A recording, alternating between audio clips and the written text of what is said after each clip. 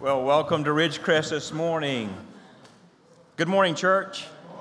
Well, it's good to see you all. What a great day to be in His house and worship together, especially to our guests for the first time or possibly for the first time, maybe in a long time. If you're a guest of ours today, we welcome you. And if you would, do us a favor, fill out this little tab you'll find on the back of your worship for this morning and give that back to us. We'd love to know who you are.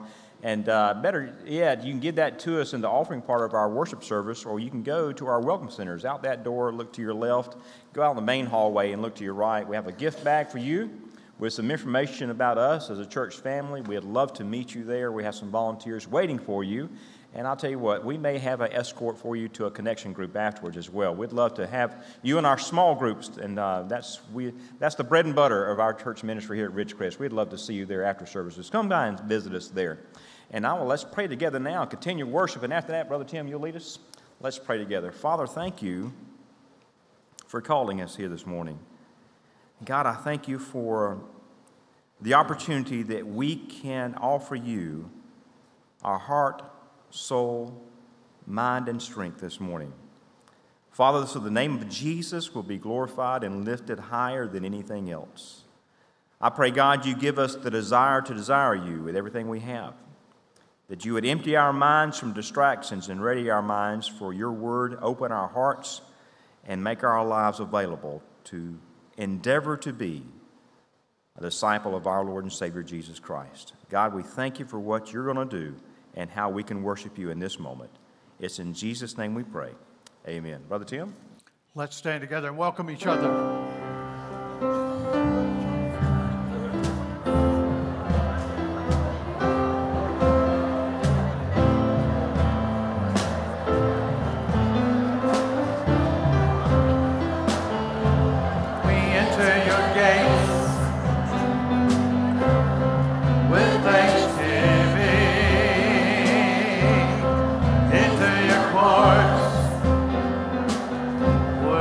Shout of praise.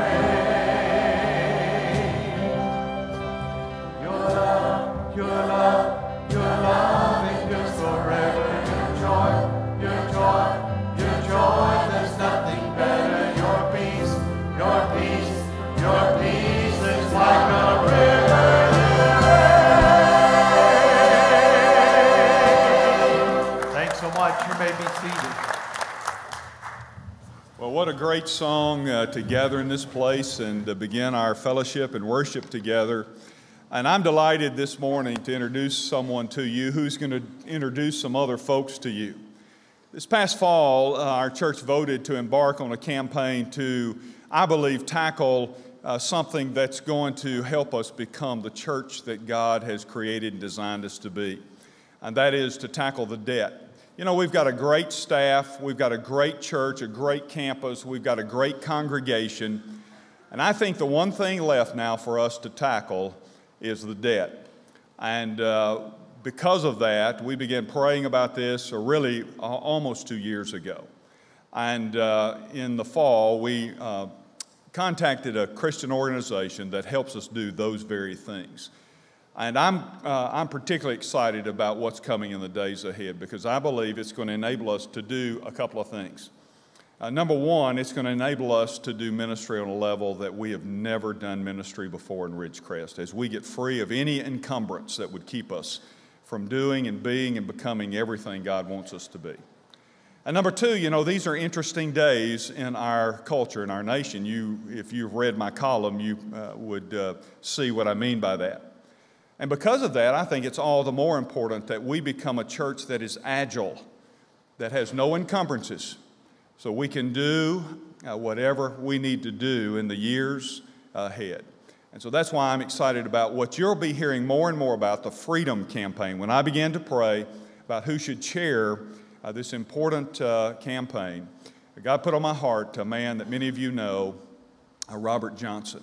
And I want Robert to come and share just a word with you. And Robert's going to share not only some personal thoughts about where we're headed with this Freedom Campaign and his own life, but he's also going to introduce to you our leadership team and a number of people that are already behind the scenes praying and working and serving in this important spiritual emphasis. So Robert, would you come and share with us?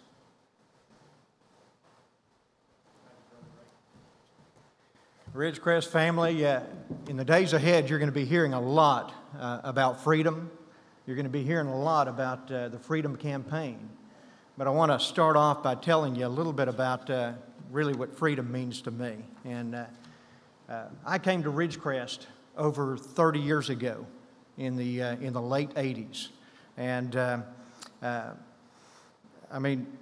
was not a Christian. I did not know the Lord when I came to Ridgecrest, and where I'm standing right now was a parking lot. And just over here to this side was a playground for kids. And little did I know that in less than a year that this faith family would lead me to the Lord. And it was a college career age Sunday school class. Melanie, you were part of that group, and Richard Talley and so many others that are here and maybe gone off to other places. But they had a zeal for life. And it was their moms and their dads that would invite me to eat lunch and dinner at their tables. And soon they became my moms and my dads. And within a year, at a Wednesday night prayer meeting in 1988, in a small sanctuary on the other side of this church, I ran up the aisle and grabbed a hold of God. And as a young boy, I was shackled by the devil in this world, and I accepted Jesus' sacrifice for death of my sins, and I received my freedom. That's what freedom means to me. And beyond salvation, Ridgecrest discipled. I look out across this church, this congregation, and I see so many people that love me, just like I was their own. And that means the world to me. And I even think about others that are no longer with us, that were faithful to do and act on what the Lord asked of them. Names come to mind like Scooter Norris, Gwen Ferguson, Mary Ruth Morrison, Joe Crozier, Charles Olive, so many that poured into my life, so many others that I can't even imagine, can't even begin to name. And you know, when I think about those and I think about this legacy, I think about the love that they shared that drew me to become thirsty for Christ. And my mom passed away just 2 years ago, and I think about something that came to me shortly after that, and I think about the legacy of these, and I remember that we're all just here for a little while. It's our turn now. That's what I feel, and that's really what this Freedom Campaign means to me, and that's why I'm excited about this campaign. Whether you know it or not, He's already been working behind the scenes, preparing you, preparing all of us to be what He needs us to be in the days and the years ahead, to reach other lost souls just like me, just like you. That's what He's been doing. And today, more than ever before in our lifetime, as Brother Ray was mentioning, the world needs us. The world needs a church like Ridgecrest Baptist Church, and I'm proud to be a part of this family. The time has come for Ridgecrest to become free of anything that's going to hold us back. And that's why the Freedom Campaign, that's what this campaign is about. Many are already involved in this campaign to become free of debt, and many others are going to be asked to get involved in the days ahead. So imagine, just imagine what could happen in this church to sow, to grow, and to go in the days ahead. And I'd like to ask our entire church family to begin now to pray for those that are involved and those that will be involved, and then also pray for your part in what God is going to be doing. So, Brother Ray, if you'd allow me, I'm going to take a few minutes to introduce our team. I try to stay in front of this mic, but first I'm going to introduce our team leaders. Danny Mallory, if you would stand up, and then also David Brunson, Mark Hall, if you'd stand up also, and then our program, these are our team leaders, and then our program manager is Melanie Miles, if you would stand up as well. So this is our leadership team. And there's also many others that are already involved. If you've been asked, I'm going to ask you, if you've been asked to be involved in any of our Freedom Campaign committees or teams, I'd like you to stand up as well, if you would. There's many already in this church that are involved, so you can see that God is already at work. He's already doing an amazing thing. So remember, I'm going to ask each and every one of you in our family to pray. Pray for this team. Pray that God leads our church towards freedom. Thank you. Thank you. Thank you, Brother Ray. I'm going to ask you, those that Robert just recognized, would you stand back up? I want us to pray for these folks because of their leadership roles in this campaign. And through a variety of other contacts, many of you will be contacted. And here, let me go ahead and tell you what to say when you're contacted. When they contact you, say, yes.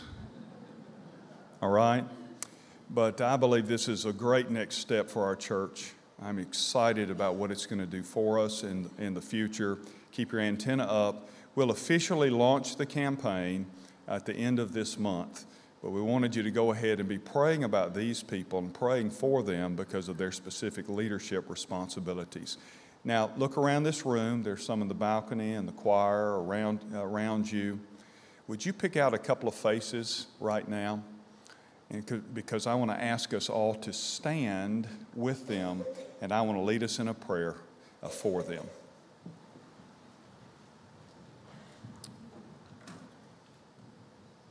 Now, Father, we thank you for the great privilege of being a partner with you, not because you need us, but because you give us the opportunity to be engaged in the kingdom work.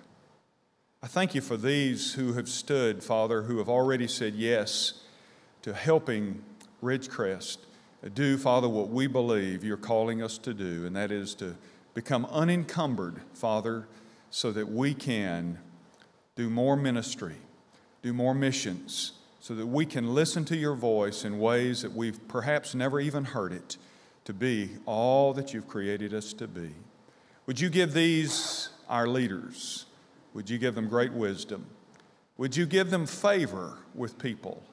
And Father, would you bless this campaign for your great name's sake and for your glory? For we pray in Jesus' name.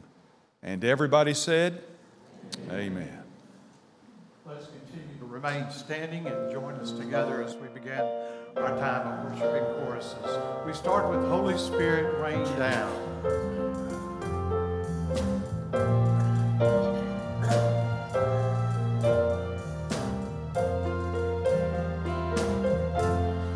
Holy Spirit, rain down, rain down, oh Comforter and friend, how we need your touch again. Holy Spirit, rain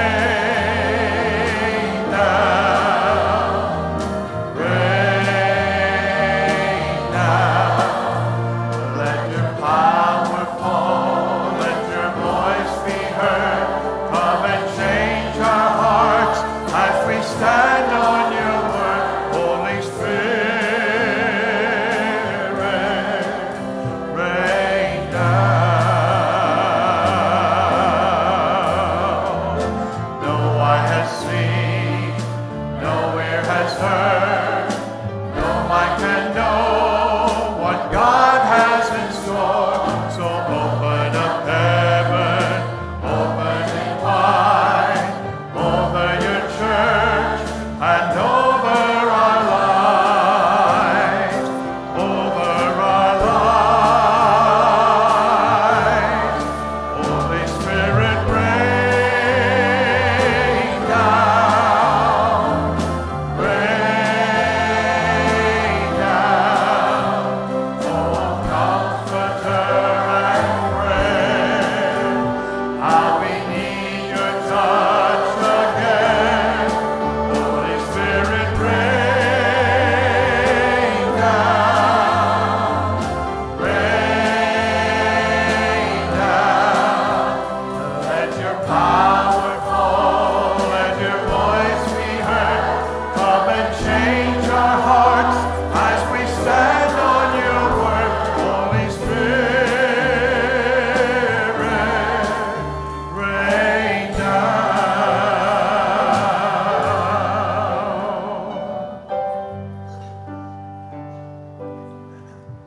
There's within my heart a melody, Jesus whisper sweet and low.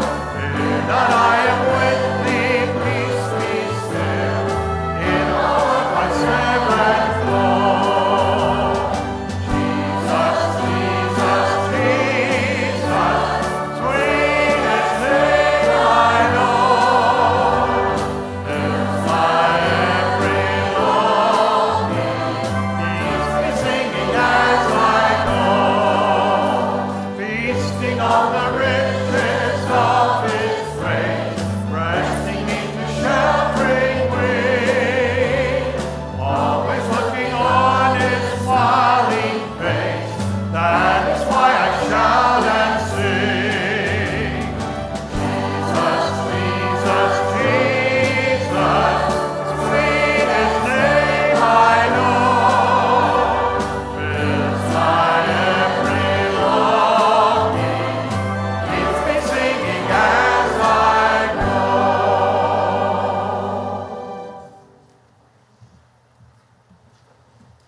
Pray with me. Father, you're so good to us, you're so faithful. Lord, I'm reminded of Abraham and how he called you Jehovah Jireh, the one who provides. And Father, as we give in obedience to you, Lord, I pray that you would bless us. Lord, I pray that these tithes and offerings would go and spread the gospel, Lord. We love you and we thank you. It's in your Son, Christ's name we pray. Amen.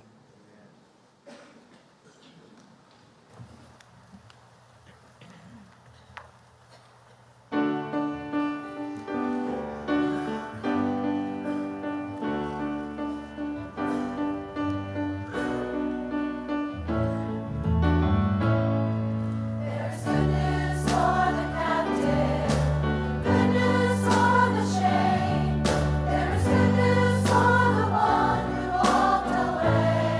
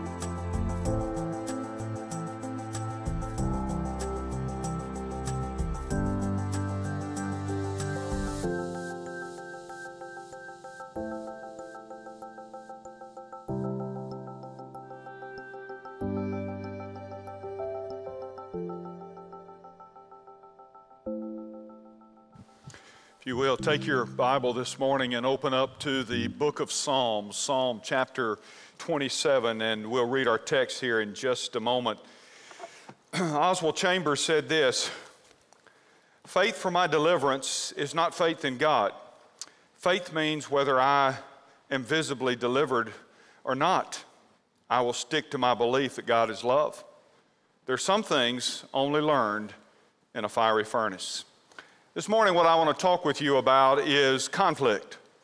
But not conflict as in fighting and in wars. I mean conflict in the sense of when you're facing difficulties or struggles or trials, things, that rock or challenge your faith and everything that you believe. In 1799, Conrad Reed was fishing in a little creek called Little Meadow Creek, and he found a 17-pound rock. And it was a little intriguing to him. He kept it, he took it home, and for 3 years his family used it as a doorstop. That is until 1802, when his father decided to take the unusual looking rock to a jeweler who identified it as a lump of gold. In fact, it was worth thousands upon thousands upon thousands of dollars. And the family used it as a doorstop for 3 years in North Carolina. And it is to this day considered one of the largest gold nuggets ever found east of the Rockies. But you see, until the composition of that rock was determined, its value was unknown. And frankly, if it weren't used for what it was designed, it was worthless. And the same is true for us. Until the composition of our faith is determined, its strength is unknown. So you know what God does? God allows difficulties into our life. He allows seasons of trials and conflicts. And they're not designed to hurt us. They are designed to strengthen and to prove us and to reveal the real value of our faith. Charles Spurgeon, one of the greatest preachers of all time, on the wall in his bedroom had a plaque with Isaiah 48:10 on it. This is what it says: "I have chosen you in the furnace of affliction." You know, God's choice makes chosen people choice people. And we are shaped not in the palace, but we're shaped in the furnace. And so with that in mind, and if you're physically able to do so, I invite you to stand with me this morning as we read our passage, Psalms chapter 27, verse 1 through 6. Follow along with me if you will. "The Lord is my light and my salvation. Whom shall I fear? The Lord is the stronghold of my life. Of whom shall I be afraid? When evildoers assail me to eat up my flesh, my adversaries and foes, it is they who stumble and fall. Though an army encamp against me, my heart shall not fear. Though war rise against me, yet I will be confident. One thing have I asked of the Lord, that I will seek after, that I may dwell in the house of the Lord all the days of my life, to gaze upon the beauty of the Lord, and to inquire in his temple. For he will hide me in his shelter in the day of trouble. He will conceal me under the cover of his tent. He will lift me high upon a rock. And now my head shall be lifted up above my enemies all around me. And I will offer in his tent sacrifices with shouts of joy. I will sing and make melody to the Lord." Would you bow your head with me as I lead us in prayer with heads bowed and eyes closed? May I get very personal with you this morning and ask, no one looking about in this place, how many of you right now feel like you're in a conflict, you're in a season of storm, you're in a trial, you're in some struggle? Would you just raise your hand? I want to pray specifically for you. Just raise your hand for just a moment, all over this place. Hands all over.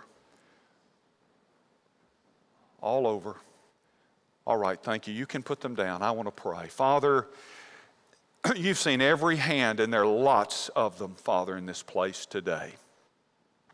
And they're facing some conflict, some season of turmoil, of chaos, perhaps, some trial of various kinds, as James talks about. And Lord, I pray that their faith would not be rocked. I pray, Father, that like David in this psalm, they would learn the great truths of how to navigate through this season. I pray, Father, that you will refresh them this morning with the promises of your word. And Father, give them solid footing upon the ground that they feel right now may be shaky.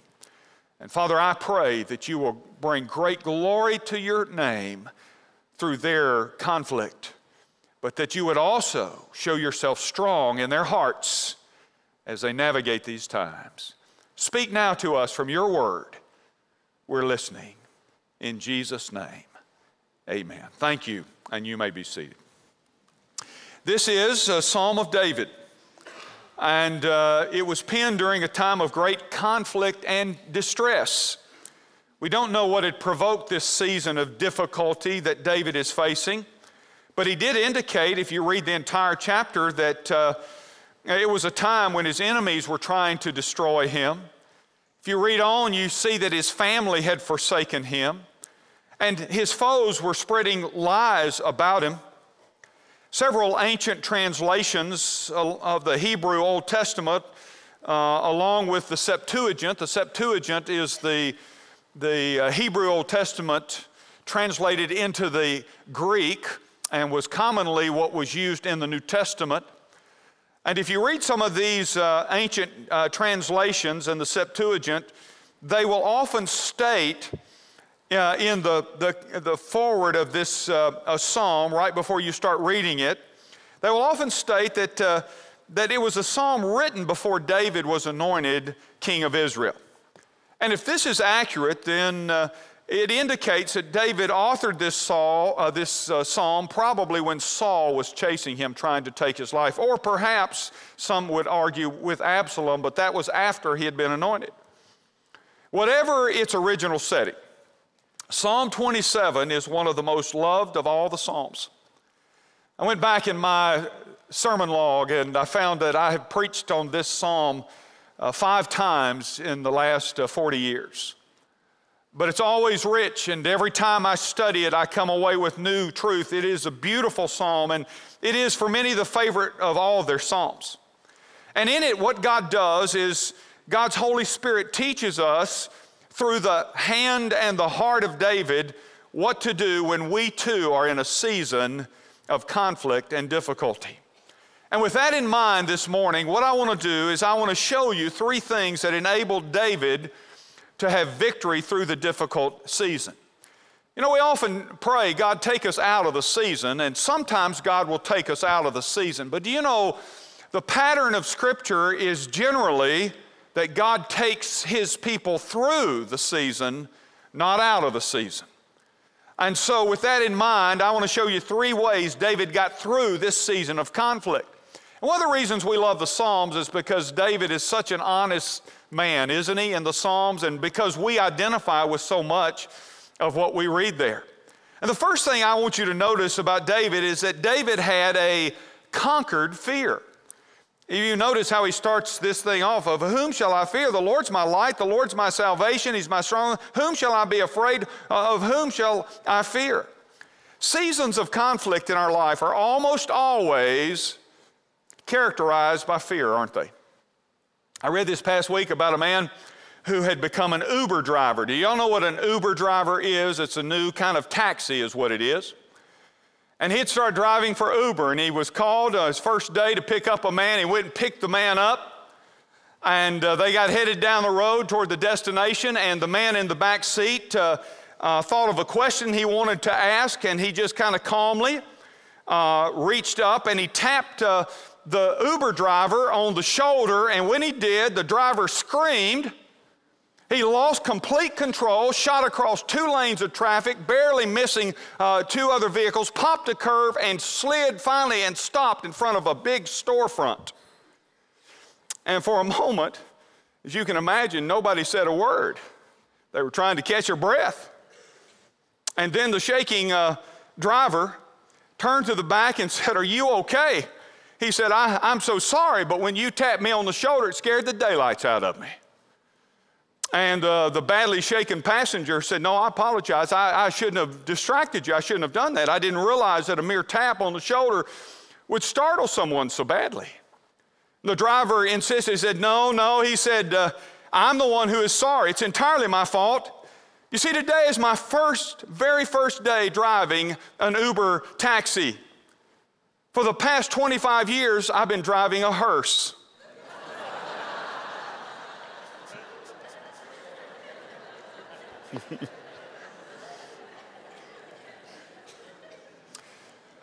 Well, I don't know what scares you or produces fear in you, but all of us find ourselves fearful in certain seasons of life, right? And David acknowledges that he had battled fear. The very fact that he mentions this means he had battled fear. In his case, fear of others, fear of the enemies. You know, the Psalm would also give us this wonderful verse. It says, the fear of man is a snare. Or the Proverbs, I should say, the fear of man is a snare. And David battled his fear. And in his case, it was the fear of his enemies, the people around him. But he also acknowledges his victory over his fear. And he tells us in that first verse, he tells us really how he had victory over his fear. And I want to tell you how he did that. There were 3 things that gave him victory over his fears. And I like what he does. He starts out by talking about his victory, not his fear. Did you notice that? He starts this passage off with this great affirmation: God is my light. God is my light. And that's one of the ways he conquered his fear. He recognized that God was the source of his inspiration and God was the source of his illumination, so it didn't matter what others might say. And you know what I love? I love the personal nature of it. Did you notice that? It's very personal. He doesn't say, God is your, he says, God is my. This is a personal psalm. God is my light. You know, the Bible refers to God as light for his people in several different places. For example, in Exodus 13:21, it says, and the Lord went before them by day in a pillar of cloud to lead them along the way, and by night, listen to this, in a pillar of fire to give them light, that they may travel by day and by night. You know, when we're in a season of conflict, it's hard to know how to travel, isn't it? It's hard. David's case, he feared the enemy attacking him at any moment. And this was personal. It wasn't just like this is an army, because David wasn't the commander. It was personal. My enemies are looking for a way, he said, to take me down. They're looking for a way to destroy me. But he says, my victory is in the fact that God is my light. God will show me the way. God will show me how I should navigate this season. And that's why we have to have the light of God in the season of conflict. You see, fear can defeat us. Most fears are the result of facing the unknown, aren't they? We just don't know. We just don't know. In the darkness, we can't see, and so we need light. But when we understand that God is our light, and his presence and his word will guide us, we can conquer the fears that we face in the seasons of our conflict, because we have the assurance that he will lead us and show us the path. But not only does he say God is my light, notice he also says God is my salvation. God is my salvation. He is our light. He is our salvation in the season of conflict. The word salvation here in the Hebrew means to be rescued. We just sang about rescue. And that's what this word means. It means to be rescued. It means to be liberated. David did not have to fear his enemies because God had made a covenant with him. And David knew that the Lord would be faithful to his word. God has told me. God has given me a word, and that word is about my deliverance. David believed the promises of God over the threats of men. And David understood that the purpose of God would not fail. And so David knew he could trust in the promise that God had given to him. He knew that God was his rescuer. God was his deliverer. But there's a third thing he acknowledges as well, and that is, do you see this? At the end of verse 1, the Lord is the stronghold, here it is again, personal, of my life. God is our light. He directs us. God is our deliverer. He is the one that takes us through. God is our stronghold. It means that God is our protector. David did not have to live by fear because he knew that God was watching over him. David was not saying that God was his source of personal strength, though he was. What he's saying here is that God is a fortress for me. It's more than just God being my personal source of strength. He's saying this is about God being a fortress around me. God is a shelter to me. And by the way, it is a theme that David refers to often in the Psalms, that God is my shelter and God is my protector. Alexander McLaren said, only he who can say, the Lord is the strength of my life, can say, of whom then shall I be afraid? And like David, we must know that as long as we trust in the Lord, we are safe within the impenetrable walls of God's mighty care. And that is true for us. It was true for David. Regardless of the season of conflict, God wants to be your refuge. And so the psalmist goes on in Psalm 46 to say this, God is our refuge and our strength, a very present help in trouble. Therefore, we will not fear, though the earth gives way, though the mountains be moved into the heart of the sea, though its waters roar and foam, though the mountains tremble at its swelling. God is our refuge and our strength. He is did you get it? A very present help in time of trouble. It's not a future help. It's not he helped us in the past, though both of those are true. He says he's a very present help. Right now, in the season of your conflict, he is a very present help. Rick Warren said this, fear is a self-imposed prison that will keep you from becoming what God intends you to be. Thomas Merton said, I will not fear, for you are ever with me, and you will never leave me to face my perils alone. When you are facing a season of conflict, keep your heart tuned to God and not to your fears, not to your enemies, not to the unknown. God alone is your personal light. God alone is your personal salvation, and God alone is your personal fortress. He is your protection. The second thing that I want you to see this morning, not only did David have conquered fears, but verse 3 tells us that David also had a confident faith. Look at verse 3. Though an army encamp against me, my heart shall not fear. Though war arise against me, yet I will be confident. Note that David's confidence had nothing to do with his circumstances.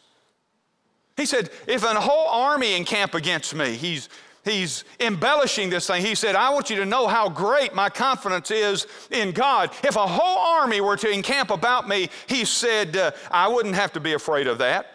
If a war were to arise up against me, he said, I wouldn't have to fear that because my confidence is in God. David's confident faith was the result of the Lord's past faithfulness to him. Did you get that? Why could he be so confident in the season of conflict right now? And why can you be confident if you're in a season of conflict? And by the way, you know, I've told you this for 18 years. If you're not in a season of conflict, hang on, you're headed into one. Or you're just coming out of one.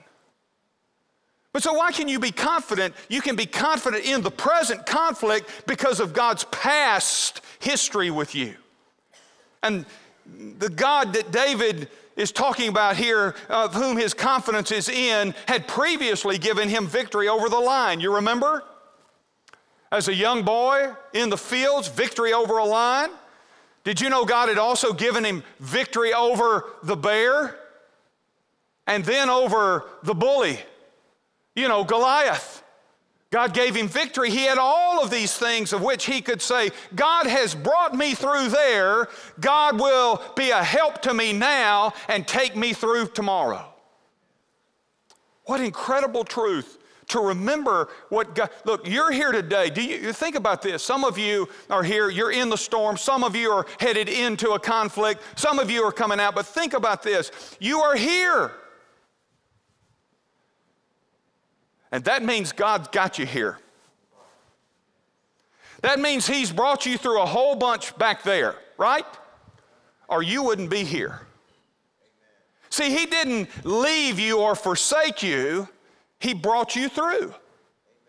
And you're here today. And because you're here today, that means this. You can look back and say, time after time, after time after time, God brought me through. God brought me through. Some of those things He brought you through, you never thought you would get through. You didn't see a way. You were feeling hopeless. And yet, here you are.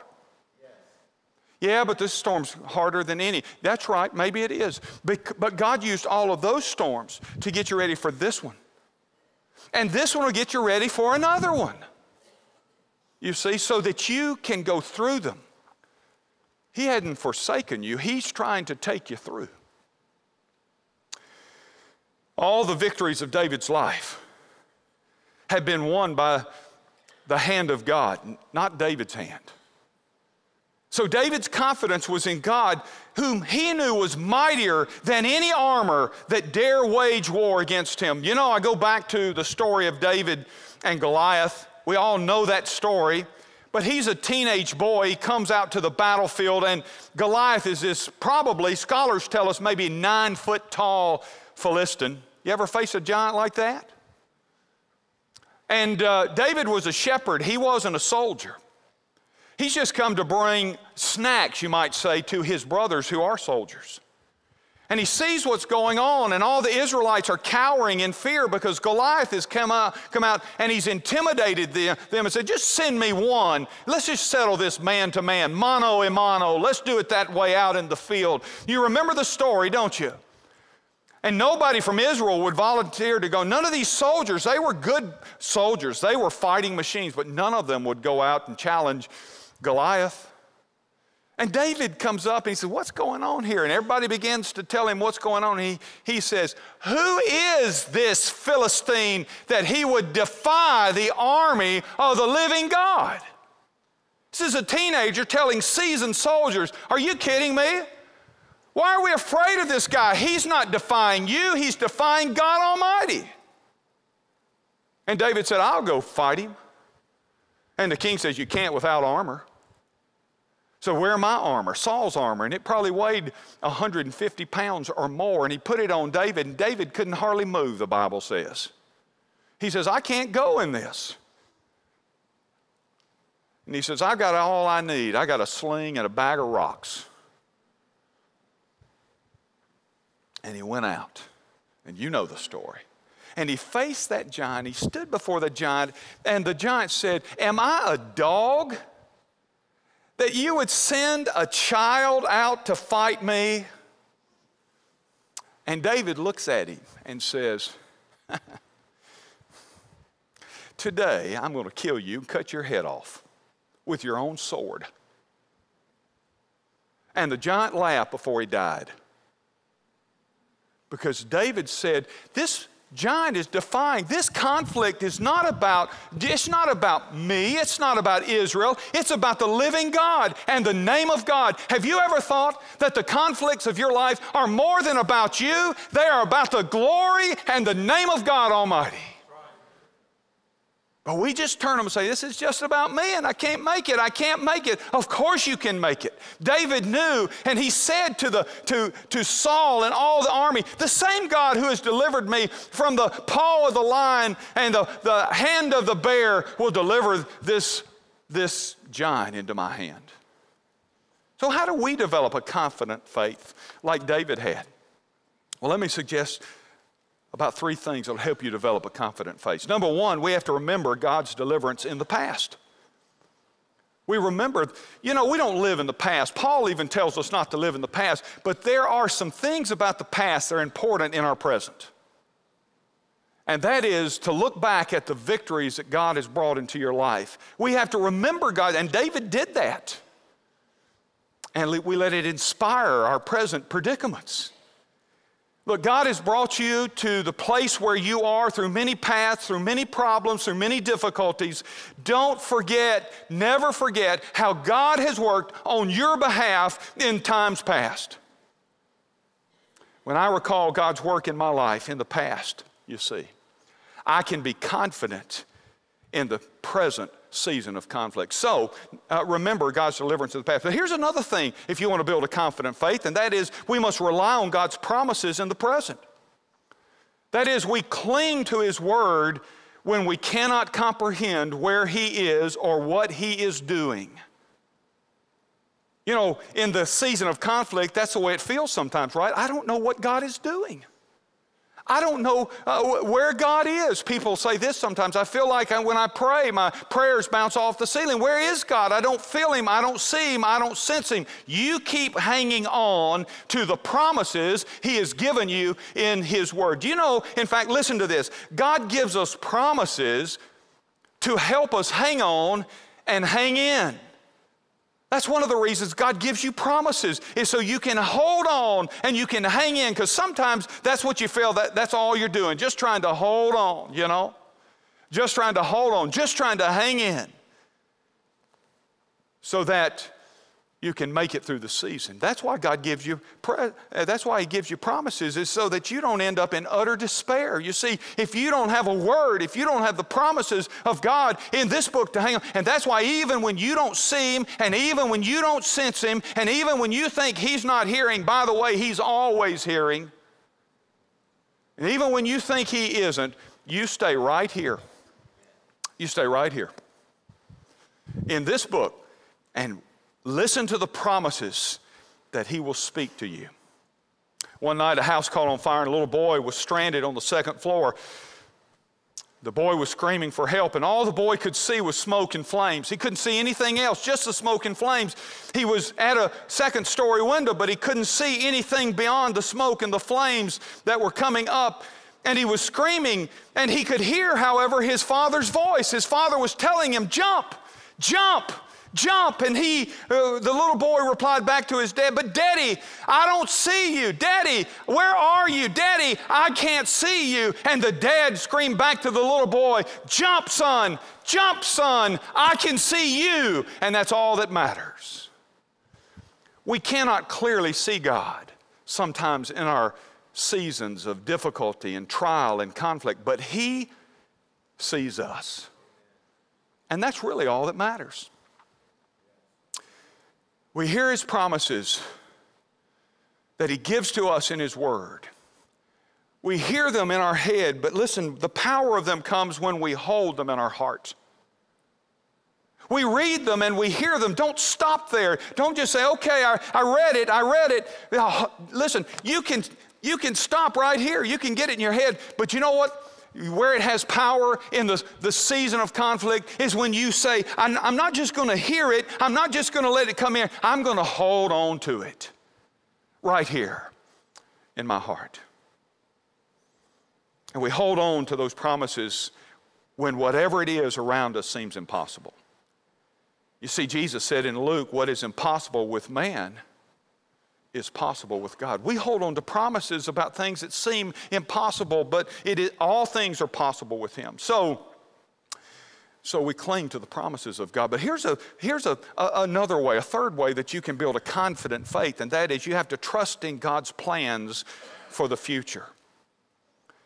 Trusting God's plans for the future. In your season of conflict, you've got to believe and understand that God has plans beyond the present and plans beyond the moment. We must not be controlled by the fear of the future. Instead, we must be focused on God's purpose for our life instead of panicking in our circumstances. David knew the promises of God to him, and the promises of God pointed to the future purposes of God for David. I love the verse, Jeremiah 29:11. I put it in your birthday card. Every time you get a birthday card from me, you're going to see it printed there. Jeremiah 29:11. God said this to His own people who had just gone into bondage and captivity, a season of conflict that would last them for 70 years. And at the front side of that bondage, he wrote these words to them. "I know the plans that I have for you, declares the Lord. Plans for welfare, not for evil. Plans to give you, listen, a future and a hope. What seems like the end sometimes in the circumstances of our life may just be the very beginning of what God has planned for you. But I can promise you this, God has a purpose and God has a plan for your future. Let me ask you something this morning. Do you believe that God knows the plans He has for you? Do you believe that? If you do, do this. I believe God knows the plan. Even if you don't know what He's up to, you still believe that He has plans for you? Well, David did. The Scriptures teach that He does. And the key is that we have to submit to His plans. We have to surrender ourselves to His purposes. You see, our problem with that is that we want Him to go ahead and show us all the plan. I'm in a season of conflict right now, God, so if you'll just go ahead and explain what this conflict, this difficulty, this trial, if you'll just go ahead and explain to me all the details of it, then I'll trust you in it. And if you'll just show me, okay, if I've got to go through it, if you'll just show me what's going to happen down here, then okay, that'll help me right now. But God doesn't do that, and He doesn't do that because He's wanting you to learn that He is trustworthy in the moment and that He is working. By the way, I've told you before, that's why God is the same yesterday, today, and tomorrow. Time is irrelevant to Him.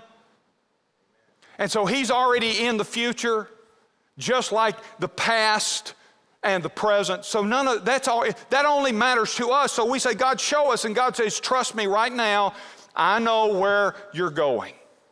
I know the plans that I have for you. You see, David had a conquered faith. David had a confident faith. And the reason he had the conquered fear and the confident faith is because of the last thing I want to show you this morning, and that is because David also knew he had a competent father. You see, that's why he had this conquered fear, because his trust had been put in his father. That's why his faith was confident, because he had seen his father work in the past on his behalf, and he trusted the promises of God and the covenant God had made with him in the present. And so because of that, he knew he had a competent father in the season of conflict. Notice what he says in verse 5, "For He, that is God, will hide me in His shelter in the day of trouble. He will conceal me under the cover of His tent. He will lift me high upon a rock." In 1715, King Louis XIV of France died. He reigned for 72 years. And he gave himself his own nickname, Louis the Great. I'm the greatest. That's what he said. Kind of like Muhammad Ali. You remember? I am the greatest. Well, King Louis started that. Muhammad Ali didn't start that. King Louis XIV of France called himself the Great and demanded that everybody call him the Great. He was the famed monarch who made the statement, "I am the state," meaning I am the government. His court was the most magnificent in Europe, and his funeral was equally spectacular when he died. And as his body lay in state, they had placed him in a golden coffin. And orders had been given for his memorial service, for as he lay in that golden coffin, for one large candle to be placed above it, and the rest of the cathedral to be darkened so that everybody's eyes were drawn to the golden coffin where Louis the Great lie. It was hush in the cathedral, and Bishop Maslin stepped up to speak. And as he stepped up to speak, he gently reached over and snuffed out the candle. And then he said, "Only God is great." Friend, I want to tell you something. Only God is great. And because He is great, He is more than competent for whatever conflict He's allowed, for whatever trial or struggle that's going on in your life, God is competent. He is great. There's no substitute for living in His presence. There is no substitute for living under His protection and being directed by Him. Many people turn to God only in times of trouble, but not David. David knew that God was the God of all seasons. He was, He is, and He forever will be our all-competent Father.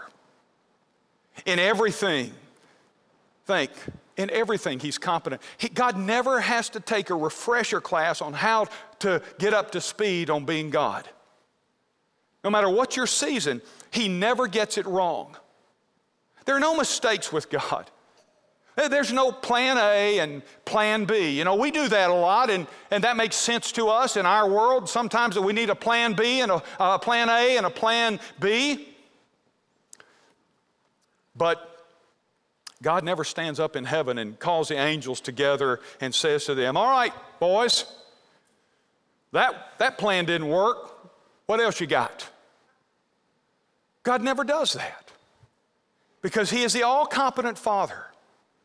He is always, forever competent. But not only is He the all-competent Father, He's the all-powerful Father. He's omnipotent, we say, more than capable.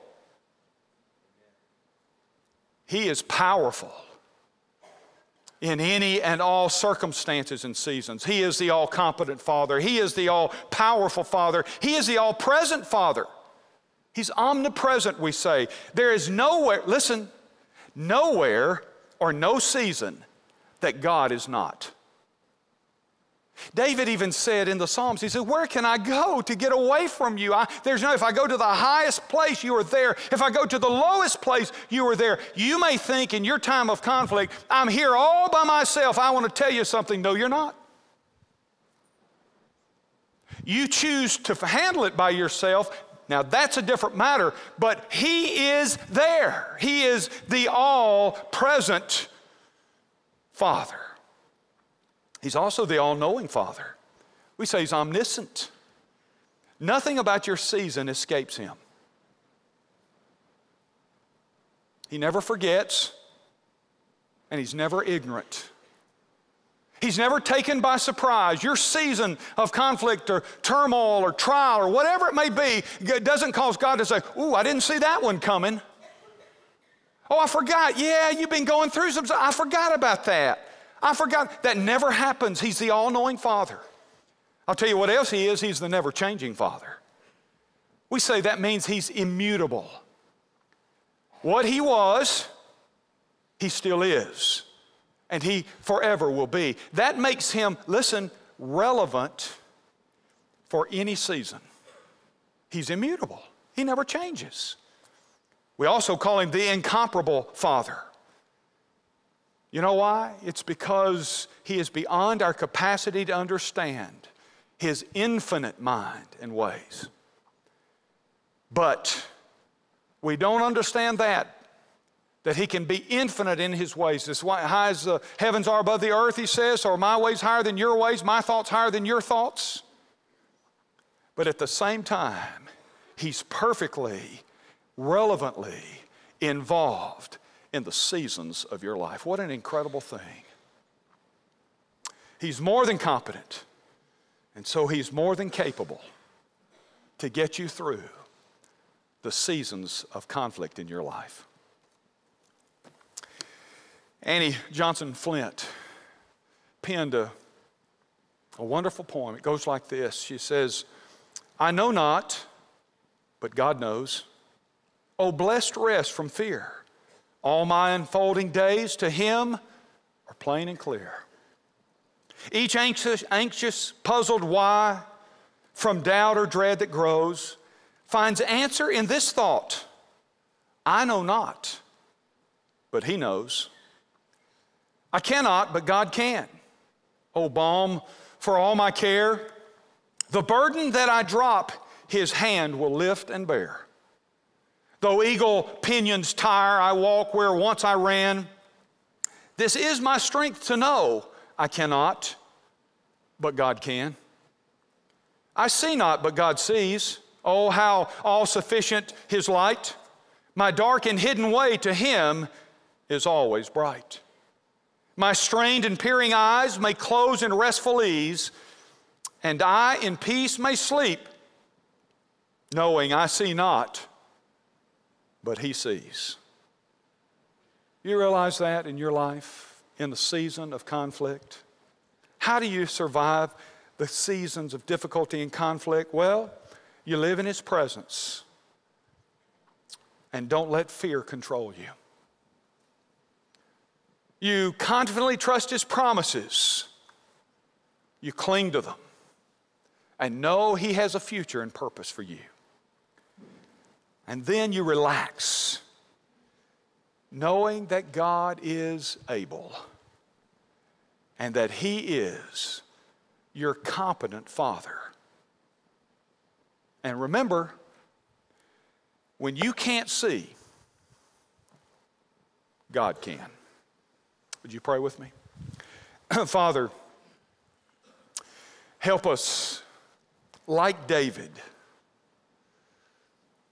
to have our confident faith in You and You alone, to cling to Your promises, to not allow the fears of life to strangle our faith in You.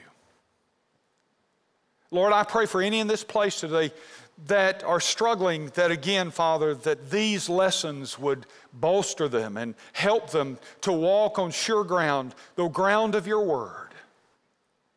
There are some in here, Father, that are trying to handle it all by themselves because they've never surrendered to You. Help them today to give their life, their soul to You. Father, would You speak to us in these moments of invitation? In Jesus' name, amen. Would you stand with me? I'll be here at the front. Of the staff are going to be here, and I want to invite you to slip out from where you're seated in the balcony or this ground floor. You see, if you've never met Christ, you need to give your life to Christ. That's what changes this whole season of conflict stuff. You've got to have a relationship. It starts there. Remember, David kept saying, my.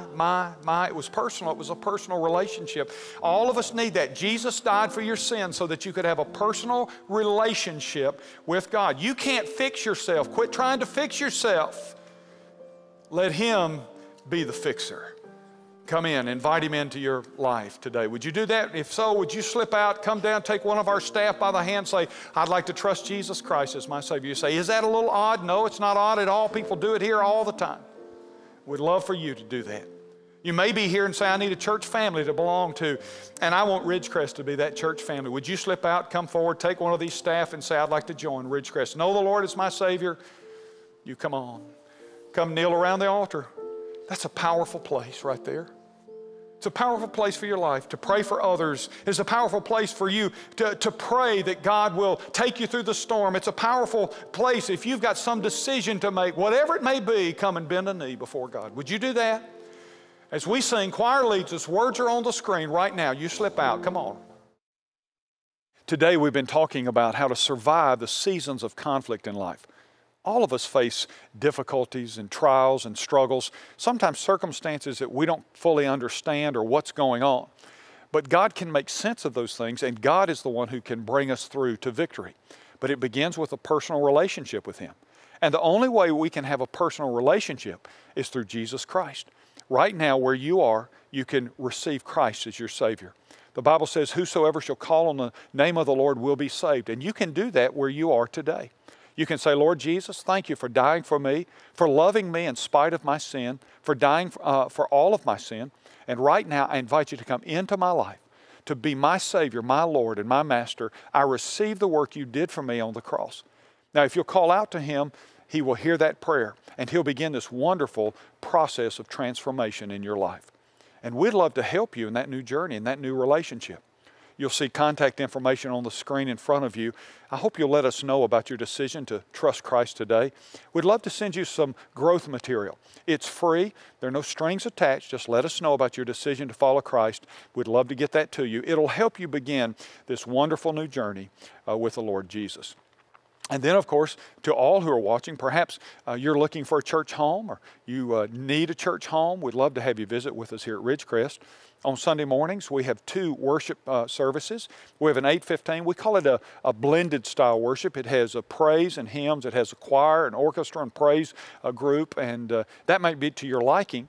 Or perhaps you prefer a more contemporary venue. At 10:50, we have our live service, and it is band-driven, very casual, very relaxed.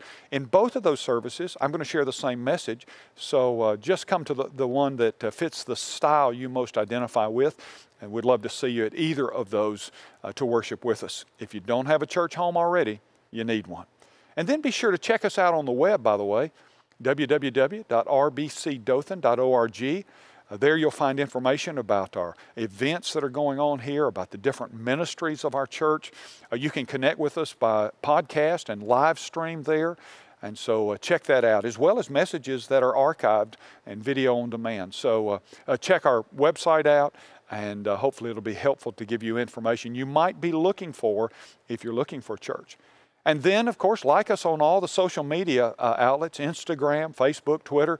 We have a presence there. We'd love for you to follow us there. We keep them updated with information about things that are going on and that are helpful to you as a follower of Jesus Christ.